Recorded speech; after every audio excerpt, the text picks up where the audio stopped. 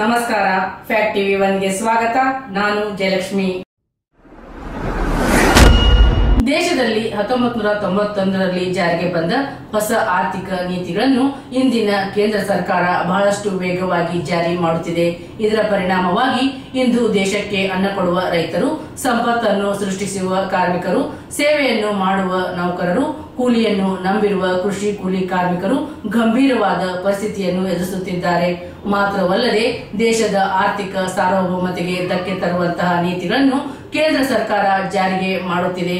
ಈ ರೈತ ವಿರೋಧಿ, ಕಾರ್ಮಿಕ ವಿರೋಧಿ, ಜನ ವಿರೋಧಿ ಮತ್ತು ದೇಶದ್ರೋಹಿ ನೀತಿಗಳನ್ನು ವಿರೋಧಿಸಲು ಭಾರತ ದೇಶದ 10 ಕೇಂದ್ರ ಕಾರ್ಮಿಕ ಸಂಘಟನೆಗಳು ಮತ್ತು ಬ್ಯಾಂಕ್, ವಿಮೆ, ಬಿಎಸ್ಎನ್ಎಲ್, ರಾಜ್ಯ, ಕೇಂದ್ರ ಸೇವೆಯಲ್ಲಿರುವ ಎಲ್ಲಾ ಸಂಘಟನೆಗಳು ಒಂದಾಗಿ 2019ರ ಜನವರಿ 8 ಮತ್ತು 9ರಂದು 2 ದಿನಗಳ ಕಾಲ ಅಖಿಲ ಭಾರತ ಸಾರ್ವತ್ರಿಕ ಮುಷ್ಕರ ಕರೆ ನೀಡಿವೆ.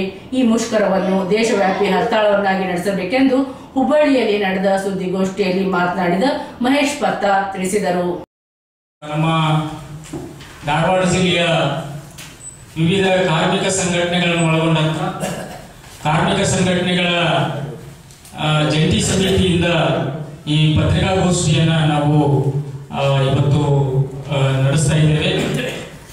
ಈ ಪತ್ರಿಕಾಗೋಷ್ಠಿಯಲ್ಲಿ ನಾನು ಮಹೇಶ್ ಪತ್ತ, ಸಿಐಟಿನ ಜಿಲ್ಲಾ ಪ್ರಧಾನ ಕಾರ್ಯದರ್ಶಿ, ಗಂಗಾಧರ್ ಬಡಗೇರ್ ಅಂತಂದೇಳಿ ಆಲ್ ಇಂಡಿಯಾ ಯುಟಿಯುಸಿಯ ಮುಖಂಡರು, ಎನ್ಎ ಖಾಸಗಿ, ಕೆಎಸ್ಆರ್ಟಿಸಿ ನೌಕರರ ಮುಖಂಡರು ಮತ್ತು ಎಐಟಿಯುಸಿಯ ಮುಖಂಡರು, ಬಿಎನ್ ಪೂಜಾರಿ, LIC ನೌಕರರ ವಿಮಾ ನೌಕರರ ಸಂಘಟನೆಯ ರಾಷ್ಟ್ರೀಯ ಸಮಿತಿಯ ಸದಸ್ಯರಿದ್ದಾರೆ, ಸ್ಟೀಫನ್ ಜಯಚಂದ್ರ ಅಂತಂದೇಳಿ ನಮ್ಮ ಬ್ಯಾಂಕ್ ನೌಕರರ ಸಂಘಟನೆಯ ಮುಖಂಡರು ಮತ್ತು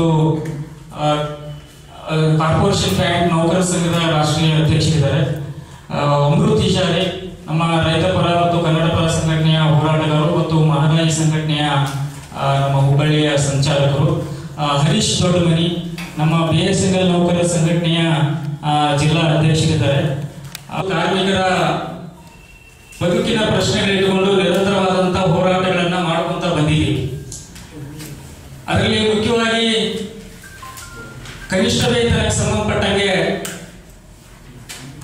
ಕೇಂದ್ರ ಸರ್ಕಾರನೇ ಯೋಜನೆ ಮಾಡಿದಂತ 7ನೇ ವೇತನ ಆಯೋಗ ಯಾವುದೇ ಈ ದೇಶದಲ್ಲಿ ಯಾವುದೇ ಕೆಲಸ ಮಾಡ್ತಾ ಇರಲಿ ಅವರಿಗೆ 18,000 ರೂಪಾಯಿ ಕನಿಷ್ಠ ವೇತನ ನೀಡಬೇಕು ಅಂತಂದೇಳಿ ಶಿಫಾರಸು ಮಾಡಿದೆ. ಆದರೆ ಇಲ್ಲಿವರೆಗೂ ಕೇಂದ್ರ ಮತ್ತು ರಾಜ್ಯ ಸರ್ಕಾರಗಳು ಇದನ್ನ ಜಾರಿ ಮಾಡಲಿಕ್ಕೆ ಮುಂದಾಗ್ತಾ ಇಲ್ಲ. ಮುಖ್ಯವಾಗಿ ಕಳೆದ 4.5 ವರ್ಷದ ಹಿಂದೆಗಡೆ ಚುನಾವಣಾ ನಡೆದಂತ ಸಂದರ್ಭದಲ್ಲಿ ಹಿಂದಿನ UPA ಸರ್ಕಾರ ವಿಪರೀತ ಬೆಲೆ ಏರಿಕೆ ಮಾಡಿದೆ. ಅದನ್ನು ನಾವು ನಿಯಂತ್ರಣ ಮಾಡ್ತೀವಿ, ನಿಯಂತ್ರಣ ಮಾಡೋದ್ರ ಮುಖಾಂತರ ಈ ದೇಶದಲ್ಲಿ ಅಚ್ಚಾದಿನ ತರ್ತೀವಿ ಅಂತ ಹೇಳಿ ನರೇಂದ್ರ ಮೋದಿ ಅವರು ಹೇಳ್ಕೊಂಡು ಬಂದಿದ್ದನ್ನು ನಾವು ನೋಡಿದೀವಿ. ಆದರೆ ವಾಸ್ತವ ಇವತ್ತು ವಿಪರೀತ ಬೆಲೆ ಏರಿಕೆ ಆಗಿದೆ. ಬೆಲೆ ಏರಿಕೆಯಿಂದಾಗಿ ಇವತ್ತು ಇಡೀ ಜನ ವಿಭಾಗಗಳು ತತ್ತರಿಸಿದ್ದಾವೆ. ಆದರೆ ಜನರ ಆದಾಯ ಮಾತ್ರ ಹೆಚ್ಚಿಗೆ ಆಗಿದೆ.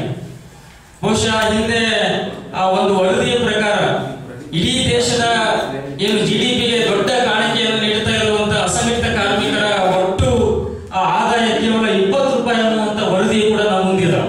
ಅದಕ್ಕೆ ಇವತ್ತು ಬೆಲೆ ಏರಿಕೆ ನಿಯಂತ್ರಣ ಮಾಡಬೇಕು ಮತ್ತು ಸಾರ್ವಜನಿಕ ಪಡಿತರ ವ್ಯವಸ್ಥೆಯನ್ನ ಎಲ್ಲರಿಗೂ ಸಿಗುವ ರೀತಿಯಲ್ಲಿ ಜಾರಿ ಮಾಡಬೇಕು ಅನ್ನುವಂಥದ್ದನ್ನು ಕೂಡ ಸರ್ಕಾರಕ್ಕೆ ಮಾಡಲಿಕ್ಕೆ ಆಗಿಲ್ಲ ಅನ್ನುವಂಥದ್ದು ಬಹಳ ಮುಖ್ಯವಾಗಿ ಸ್ವಾತಂತ್ರ್ಯ ಬಂದ ನಂತರ ಮತ್ತು ಮಾನ್ಯ ಡಾಕ್ಟರ್ BR ಅಂಬೇಡ್ಕರ್ ಅವರು ಈ ದೇಶದ ಕಾರ್ಮಿಕ ಮಂತ್ರಿಗಳಿದ್ದಂತ ಸಂದರ್ಭದಲ್ಲಿ ಸುಮಾರು 42-43 ಕಾರ್ಮಿಕ ಕಾನೂನುಗಳು ಈ ದೇಶದಲ್ಲಿ ಜಾರಿ ಆಗ್ತಾ ಇದ್ದಾವೆ.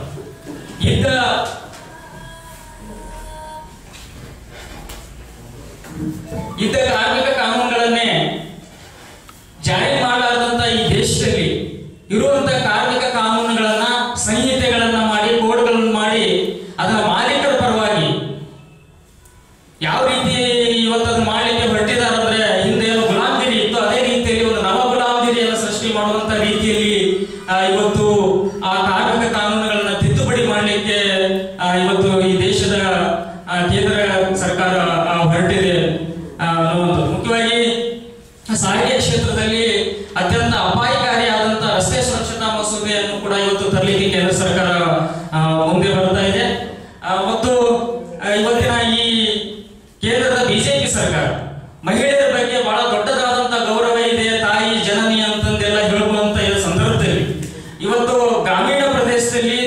ಸ್ಕೀಮ್ ಕಾರ್ಮಿಕರಿದ್ದಾರೆ, ಅಂಗನವಾಡಿ, ಆಶಾ ಮತ್ತು ಬಿಸಿ ಊಟ ಈ ತರದ ಸ್ಕೀಮ್ ಕಾರ್ಮಿಕರೇನಿದ್ದಾರೆ, ಇವತ್ತು ಇವರಿಗೆ ಕನಿಷ್ಠ ಅವರಿಗೆ ಕಾರ್ಮಿಕ ಕಾಯ್ದೆ ಅಡಿಯಲ್ಲಿ ತರುವಂತ ಅಥವಾ ಕನಿಷ್ಠ ವೇತನ ಕಾಯ್ದೆ ಅಡಿಯಲ್ಲಿ ತರುವಂತ ಯಾವುದೇ ಪ್ರಯತ್ನವನ್ನ ಈ ಸರ್ಕಾರ ಮಾಡ್ತಾ ಇದೆ.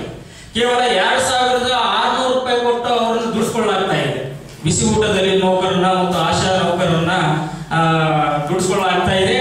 ಈ ದೇಶದ ಪ್ರಧಾನಮಂತ್ರಿಗಳು ನರೇಂದ್ರ ಮೋದಿ ಅವರ ಅಧ್ಯಕ್ಷತೆಯಲ್ಲಿ 2 ಸಾರಿ ಭಾರತದ ಕಾರ್ಮಿಕ ಸಮ್ಮೇಳನಗಳು ನಡೆದಿದ್ದಾವೆ. ಭಾರತ ಕಾರ್ಮಿಕ ಸಮ್ಮೇಳನದಲ್ಲಿ ಮಾಲೀಕರ ಪ್ರತಿನಿಧಿಗಳಿದ್ರು, ಸರ್ಕಾರದ ಪ್ರತಿನಿಧಿಗಳಿದ್ರು, ಕಾರ್ಮಿಕ ಪ್ರತಿನಿಧಿಗಳಿದ್ರು.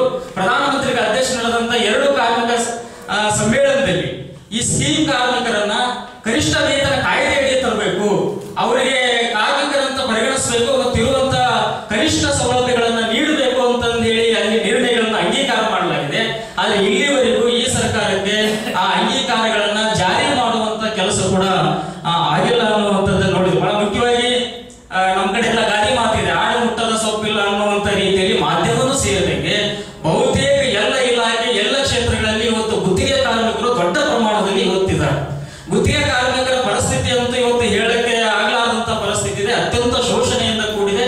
ಅದೊಂಥರ ಹೊಸ ರೀತಿಯ ಗುಲಾಮಗಿರಿ ರೀತಿಯಲ್ಲಿ ಇವತ್ತು ಅವ್ರನ್ನ ದುಡಿಸ್ಕೊಳ್ಳಲಾಗ್ತಾ ಇದೆ. ಸರ್ಕಾರಿ ಕಚೇರಿಗಳಲ್ಲಿ ಕಾರ್ಮಿಕ ಇಲಾಖೆಯಲ್ಲಿನೂ ಸೇರಿ ಸರ್ಕಾರಿ ಕಚೇರಿಗಳಲ್ಲಿ ಇವತ್ತು 70-80% ಇವತ್ತು ಕಾರ್ಮಿಕರು ದೊಡ್ಡ ಸಂಖ್ಯೆಯಲ್ಲಿ ಗುತ್ತಿಗೆ ಕಾರ್ಮಿಕರನ್ನ ಇವತ್ತು ದುಡಿಸ್ಕೊಳ್ಳಲಾಗ್ತದೆ. ಅತ್ಯಂತ ಶೋಷಣೆಯಿಂದ ದುಡಿಸ್ಕೊಳ್ಳಲಾಗ್ತಾ ಇದೆ.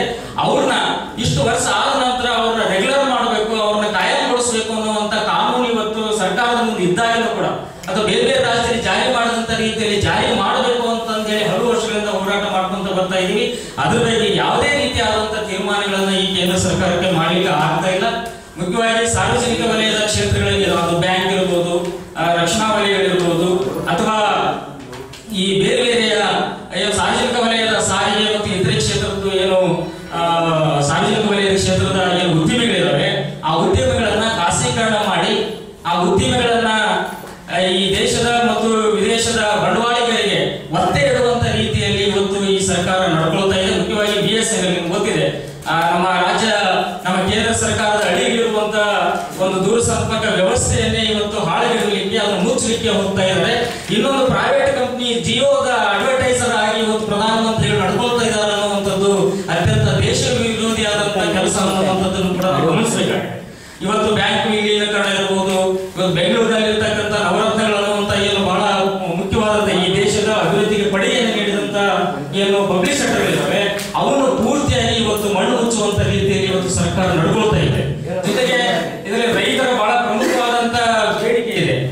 ತಮಗೆಲ್ಲ ಗೊತ್ತಿರುವಂಗೆ ನಾವು ಸೆಪ್ಟೆಂಬರ್ 4ನೇ ತಾರೀಕು ದೆಹಲಿಯಲ್ಲಿ ರೈತ ಕಾರ್ಮಿಕರು ಲಕ್ಷಾಂತರ ಜನರ ದೊಡ್ಡ ಹೋರಾಟವನ್ನು ನಡೆದಿವೆ. ಅದರ ಬಗ್ಗೆ ಪ್ರಧಾನಮಂತ್ರಿಗಳು ಪಾರ್ಲಿಮೆಂಟ್ ನಲ್ಲಿ ಆಗಲಿ ಇನ್ನೊಂದಾಗಲಿ ಎಲ್ಲಿಯೂ ಕೂಡ ತುಟಿ ಬಿಸಿಲಿ. ನವೆಂಬರ್ 30ನೇ ತಾರೀಕು ಈ ದೇಶ ಕಂಡಂತ ಅತ್ಯಂತ ಐತಿಹಾಸಿಕವಾದಂತಹ ರೈತರ ಹೋರಾಟ ನಡೆದಿದೆ. ಆ ವಿಚಾರಕ್ಕೆ ಸಂಬಂಧಪಟ್ಟಾಗೂ ಪ್ರಧಾನಮಂತ್ರಿಗಳು ತಮ್ಮ ಮನ್ ಕಿ ಬಾತ್ ನಲ್ಲಿ ಹೇಳಿಲ್ಲ, ಪಾರ್ಲಿಮೆಂಟ್ ನಲ್ಲಿ ಹೇಳಿಲ್ಲ, ಪ್ರೆಸ್ ಮೀಟ್ ನಾಗೂ ಹೇಳಿಲ್ಲ, ಎಲ್ಲಿಯೂ ಕೂಡ ಅದರ ಬಗ್ಗೆ ಒಂದು ಚಕಾರ ಹೆಚ್ಚಾದಂತ ಪರಿಸ್ಥಿತಿ. ಈ ಹೋರಾಟದ ಮುಂದುವರೆದ ಭಾಗವಾಗಿ ರೈತರ ಮಾಡೋದು ಹೆಂಗೆ ಅಂತಂದೇಳಿ ಮಾನ್ಯ ಪ್ರಧಾನಮಂತ್ರಿಗಳು ಕೇಂದ್ರ ಸರ್ಕಾರಗಳು ಹೇಳಬೇಕು. ಕೇವಲ ಭ್ರಮೆಗಳನ್ನ ಸೃಷ್ಟಿಸುವಂತ ಘೋಷಣೆಗಳನ್ನ ಜನರ ಮುಂದೆ ಇಟ್ಟರೆ ಆಗಲ್ಲ. ಜನರಿಗೆ ವಾಸ್ತವವಾಗಿ ಅವರ ಬದುಕನ್ನ ಅರ್ಥ ಮಾಡಿಕೊಂಡು ಅವರಿಗೆ ಬೇಕಾಗುವಂತ ಸೌಲಭ್ಯಗಳನ್ನು ಕೊಡುವಂತ ಜವಾಬ್ದಾರಿ, ಸಾಮಾಜಿಕ ಜವಾಬ್ದಾರಿ ಇವತ್ತು ಸರ್ಕಾರ. ಹೀಗಾಗಿ ರೈತರ ಪ್ರಮುಖವಾದಂತ ಬೇಡಿಕೆ ಮತ್ತು ನಮ್ಮ ಮಲಪ್ರಭಾ ಅಚ್ಚುಕಟ್ಟು ಪ್ರದೇಶದಲ್ಲಿ ಏನು ಮಹದಾಯಿ ವಿಚಾರದಲ್ಲಿ ನಾವೆಲ್ಲರೂ ರೈತರು, ಕಾರ್ಮಿಕರು, ಬೇರೆ ಬೇರೆ ಎಲ್ಲ ಸಂಘಟನೆಗಳು ಒಂದು ಐತಿಹಾಸಿಕವಾದಂತಹ ಹೋರಾಟವನ್ನು ನಡೆಸುವಂತ ಬಂದಿದ್ದೀವಿ.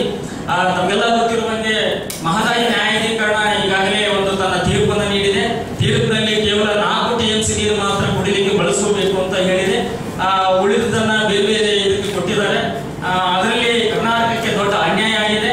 ಅನ್ಯಾಯವನ್ನ ಆಗಿದ್ದನ್ನ ಸರಿಪಡಿಸಬೇಕು ಅಂತಂದೇಳಿ ಸುಪ್ರೀಂ ಕೋರ್ಟ್ಗೆ ಹೋಗಬೇಕು ಅಂತ ನಾವು ಕೇಳಿದ್ವಿ. ರಾಜ್ಯ ಸರ್ಕಾರ ಸುಪ್ರೀಂ ಕೋರ್ಟ್ಗೆ ಈಗಾಗಲೇ ಹೋಗಿದೆ.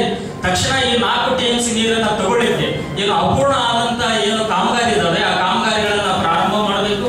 ಕೇಂದ್ರ ಸರ್ಕಾರ ನ್ಯಾಯಾಧೀಕರಣದಲ್ಲಿ ನೋಟಿಫಿಕೇಶನ್ ಮಾಡಬೇಕು. ಸಂಬಂಧಪಟ್ಟಂತ ಕ್ಲಿಯರೆನ್ಸ್ ಕೊಟ್ಟು ತಕ್ಷಣ ಕಾಮಗಾರಿಯನ್ನ ಚಾಲೂ ಮಾಡಬೇಕು. ಅದಕ್ಕೆ ರಾಜ್ಯ ಸರ್ಕಾರನೂ ಒತ್ತಡ ಹಾಕಬೇಕು, ಕೇಂದ್ರ ಸರ್ಕಾರನೂ ಕೂಡ ಅದಕ್ಕೆ ತಕ್ಷಣ ಕ್ರಮಗಳನ್ನ ವಹಿಸಬೇಕು ಅನ್ನುವಂತ ಪ್ರಮುಖ ಬೇಡಿಕೆಯನ್ನು ಕೂಡ ನಾವು ಈ ಪ್ರದೇಶದಲ್ಲಿ ಸೇರಿಕೊಂಡಿದ್ದೀವಿ.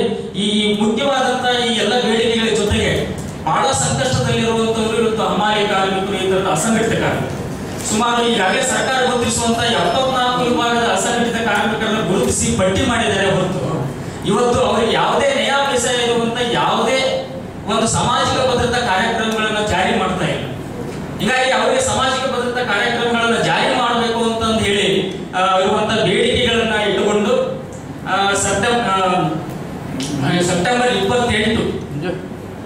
28 ನಮ್ಮ ದೇಶದ 10 ಕೇಂದ್ರ ಕಾರ್ಮಿಕ ಸಂಘಟನೆಗಳು ಮತ್ತು ನೌಕರರ ಫೆಡರೇಷನ್ಗಳು ಮತ್ತು ಸಾರ್ವಜನಿಕ ವಲಯದಲ್ಲಿ ಕೆಲಸ ಮಾಡುವಂತಹ ನೌಕರರ ಫೆಡರೇಷನ್ಗಳು ಒಟ್ಟಾಗಿ ಸೇರಿಕೊಂಡು ಇಡೀ ದೇಶದ ಕಾರ್ಮಿಕ ವರ್ಗದ ಪ್ರತಿನಿಧಿಗಳೆಲ್ಲರೂ ಸೇರಿಕೊಂಡು ನವದೆಹಲಿಯಲ್ಲಿ ಒಂದು ದೊಡ್ಡ ಸಮಾವೇಶವನ್ನು ನಡೆಸಿ ಈ ನೀತಿಗಳ ವಿರುದ್ಧ ಈ ಹಿಮ್ಮೆಟ್ಟಿಸಬೇಕು ಅನ್ನುವಂತ ನಿಟ್ಟಿನಲ್ಲಿ ಬರುವ ಈ ಜನವರಿ 8 ಮತ್ತು 9 48 ಗಂಟೆಗಳ ಒಂದು ಮಹಾಮುಷ್ಕರವನ್ನು ಮಾಡಬೇಕು ಅಂತಂದು ಹೇಳಿ ತೀರ್ಮಾನ ಮಾಡಿದೆ. ಆ ತೀರ್ಮಾನದ ಭಾಗವಾಗಿ ಕಳೆದ ನವೆಂಬರ್ 30ನೇ ತಾರೀಕಿಗೆ ಬೆಂಗಳೂರಿನಲ್ಲಿ ಕೂಡ ರಾಜ್ಯ ಮಟ್ಟದ ಸಮಾವೇಶ ನಡೆದಿದೆ. ಆ ಸಮಾವೇಶದ ತೀರ್ಮಾನದ ಭಾಗವಾಗಿ ಮೊನ್ನೆ ನಾವು ಈ ತಿಂಗಳ 29ಕ್ಕೆ ಹುಬ್ಬಳ್ಳಿಯಲ್ಲಿ ಕೂಡ ಎಲ್ಲ ಕಾರ್ಮಿಕ ಸಂಘಟನೆಗಳ ಒಂದು ಸಮಾವೇಶವನ್ನು ನಡೆಸಿದ್ದೀವಿ. ಆ ಸಮಾವೇಶದಲ್ಲಿ ಈ ಭಾಗದಲ್ಲಿ ಕೂಡ ಅತ್ಯಂತ ಮಹತ್ವವಾದಂತಹ ಜನರ ಬದುಕಿನ ಪ್ರಶ್ನೆ ಇಟ್ಟುಕೊಂಡು ನಡೆಯುವಂತ ಈ ದೇಶಪ್ರೇಮಿ ಹೋರಾಟವನ್ನ ಎಲ್ಲರ ಬೆಂಬಲದೊಂದಿಗೆ ಈ ಭಾಗದಲ್ಲಿ ಯಶಸ್ವಿಯಾಗಿ ನಡೆಸಬೇಕು ಅಂತಂದು ಹೇಳಿ ನಾವು ಸಮಾವೇಶದಲ್ಲಿ ತೀರ್ಮಾನ ಮಾಡಿದ್ದೀವಿ.